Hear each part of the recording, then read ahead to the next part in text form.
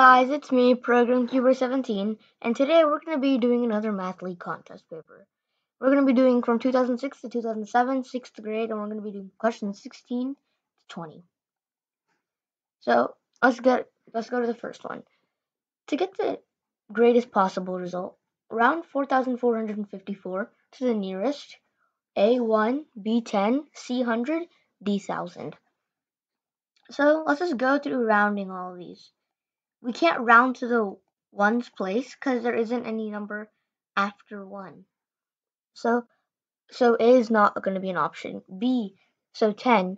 So 4, it's going to be 40. It's going to be 4 and 4 in the front, and then 5 next to the right of 5 is 4, and 4 is less than 5. So the 4 would turn into a 0, and that would be for 10. Now 100, because there after 4 is a 5, it would go up 1, so it would be greater than B right now. So far C 100 is going to be the answer, but let's check out D before we see that. After 4 is another 4, so it would just turn into a 0, so it would just be 4,000. So our answer is C. Our next question is, an eclipse lasting from 3:45 p.m.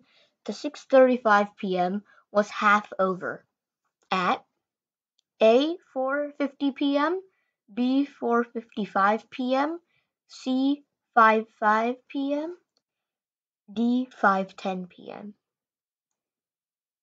Okay, now we have to first. So what we can do is we have to find the average of 6:35 and 3:45.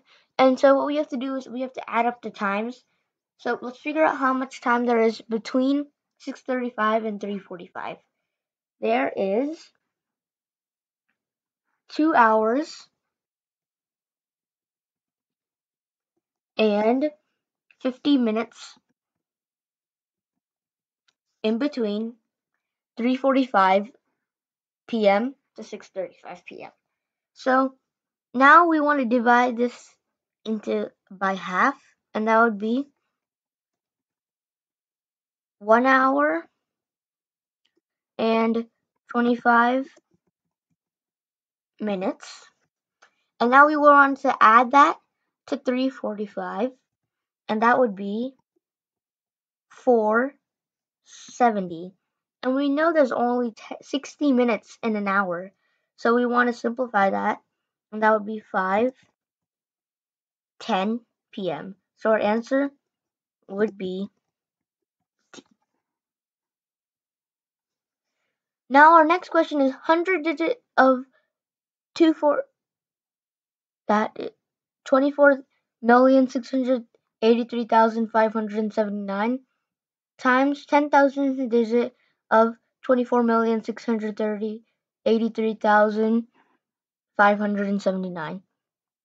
So what we want to do, so the hundredth digit of that is 5, and the 10,000th digit of 24,683,579 is 8. So we want to multiply 5 times 8, and that would equal 40. So our answer here would be B.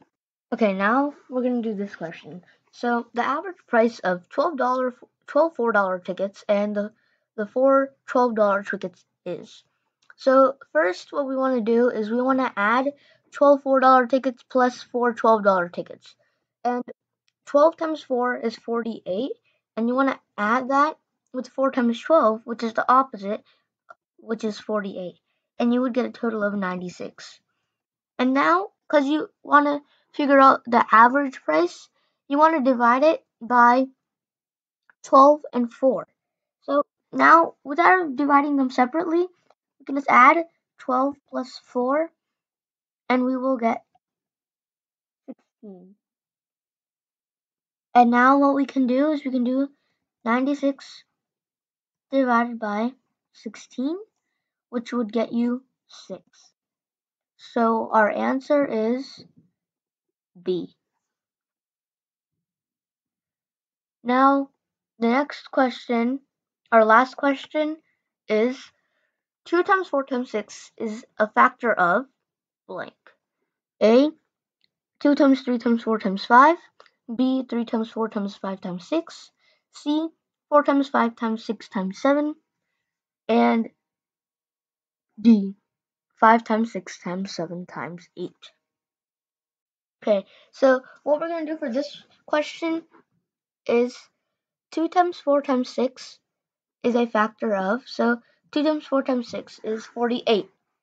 And so let's check out A right now. So 2 times 3 times 4 times 5. So what we would do for this is we would figure out what the total of this is, and that would be 120. And 120 cannot go, well, 48 cannot go into 120 evenly. Now 3 times 4 times 5 times 6 would get you 360. 360. 48 cannot go into 360 evenly. And so that wouldn't work either.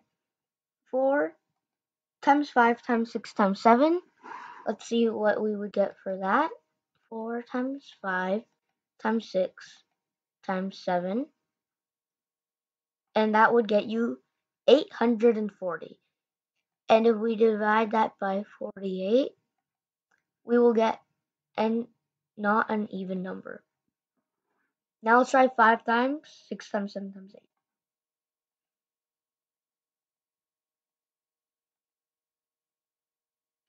We get 1,680. We divide that by 48, and we get an even number, which is 35. So our answer will be D. Now, I want you guys to try both of these questions and put your answers in the comments below.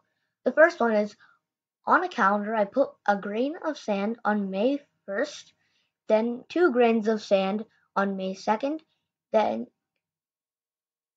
4 grains of sand on May 3rd.